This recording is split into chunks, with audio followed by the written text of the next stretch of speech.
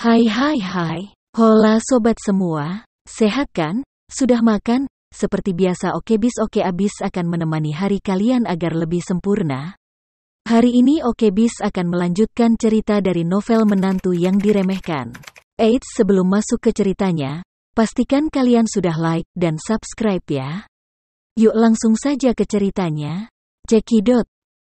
Rasa sakit itu berasal dari luka pisau yang tajam, rasa tidak berdaya berasal dari racun di bilahnya. Dia sudah tidak bisa bernapas, wajahnya semakin memar, menatap Tama dengan ekspresi ngeri, dan terisak-isak di mulutnya. Tama menatapnya dan bertanya dengan penuh minat, "Apakah kamu mengikutiku dulu? Bagaimana kamu melakukannya?" TENGLIN Tian mengangguk dengan putus asa. Dia tidak ingin mengerti sampai dia diambang kematian. Mengapa Tama memiliki kekuatan yang begitu kuat? Mengapa dia bisa menyembunyikan segala sesuatu di depannya dalam sekejap?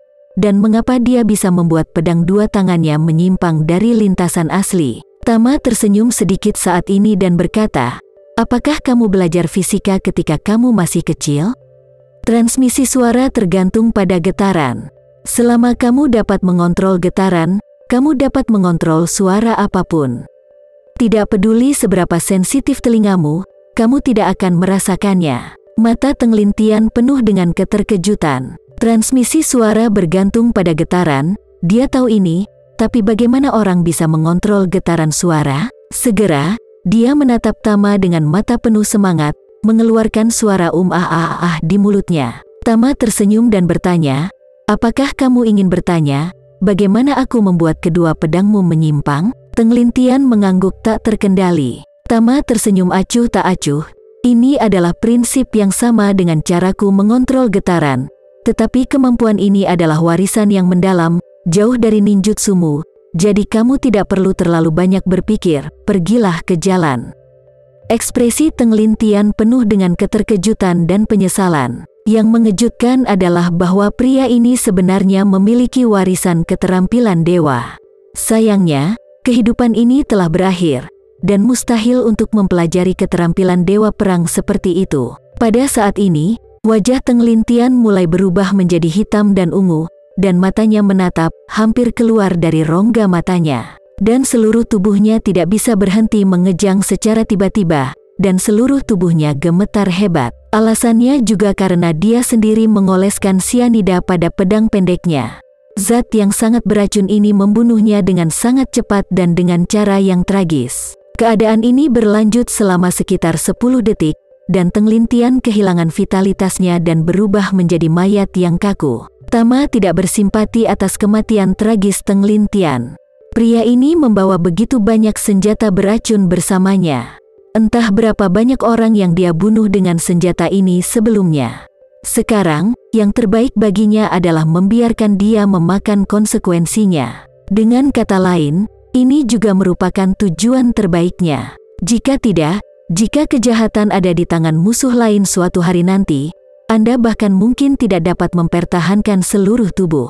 Pada saat ini, ada sedikit getaran di saku TENGLIN Tian. Jika bukan karena indera Tama yang sangat tajam, mustahil untuk mendeteksinya. Karena heran, dia mengulurkan tangan untuk menyentuh saku bagian dalam kemeja TENGLIN Tian, dan dia menemukan sebuah ponsel. Ponsel ini tampaknya telah memodifikasi motor getaran secara khusus, yang sangat memperpendek periode getaran dan sangat mengurangi kekuatan getaran.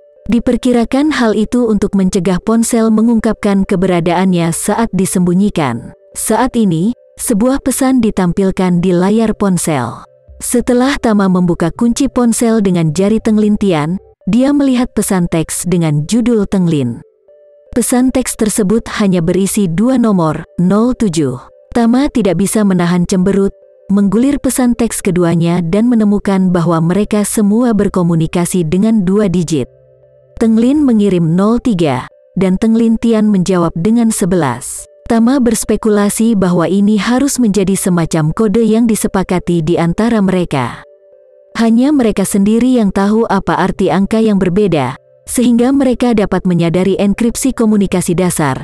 Bahkan jika dia memiliki ponsel TENGLIN Tian, tidak ada yang tahu apa yang keduanya sedang sampaikan. Namun, Tama merasa bahwa 07 yang dikirim oleh Tenglin benar-benar bermaksud untuk bertanya kepada Tenglin Tian tentang situasinya. Memikirkan hal ini, dia dengan lembut membengkokkan telepon dengan kedua tangan.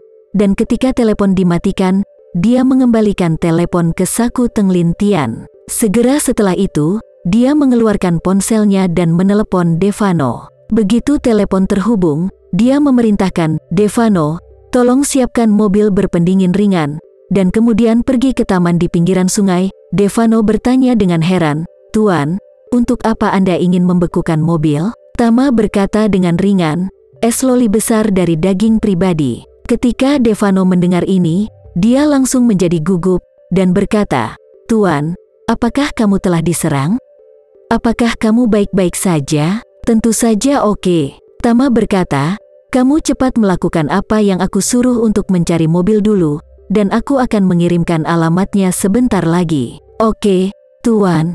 Saat ini, di dalam hotel di pusat kota Nagoya, Tenglin hendak memasang bak di kamar Tama. Hanya untuk berhati-hati, dia mengirimi Tenglin Tian pesan untuk menanyakan tentang pelacakannya, seperti kemana Tama pergi dan berapa lama untuk kembali. Jika Tama tidak bisa kembali sebentar, maka dia bisa dengan aman menyelinap ke kamarnya. Namun, saat pesan terkirim, Tenglin Tian tidak pernah merespon, yang membuatnya merasa sedikit tidak nyaman. Dua junior lainnya juga ada di kamarnya. Melihat Tenglin Tian tidak menanggapi pesan, semua orang tampak sedikit khawatir. Mereka berempat telah bekerja sama selama bertahun-tahun dan sangat akrab satu sama lain. Tidak ada jeda dalam komunikasi di antara mereka dalam keadaan apapun. Informasi pada dasarnya dikembalikan dalam hitungan detik, dan tidak pernah ada situasi di mana tidak ada balasan selama beberapa menit. Tenglin tidak bisa menahan diri untuk bergumam, "Mungkinkah Tian ditemukan oleh pihak lain?" Kakak laki-laki kedua berkata, "Tidak, kakak laki-laki. Anak keempat memiliki kemampuan penyembunyian terkuat. Jika dia serius, kita bertiga mungkin tidak bisa menemukannya." "Bagaimana orang lain mendeteksi jejaknya?" Tenglin melambaikan tangannya dan berkata dengan serius, "Tian sudah lama tidak menanggapi pesan itu. Ini jelas sangat tidak normal. Karena itu, tidak ada artinya lagi membicarakan kekuatannya. Kuncinya adalah menemukannya." Memikirkan hal ini, dia buru-buru mengirim pesan lain ke Tenglin Tian. Isi pesan ini adalah angka 10, yang artinya terburu-buru, dan dia merespon dengan cepat.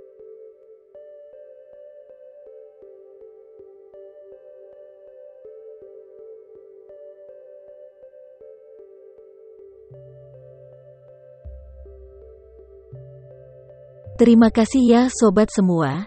Jangan lupa untuk like, komen, share dan subscribe ya. Agar kami lebih semangat untuk memberikan hiburan yang menarik lainnya.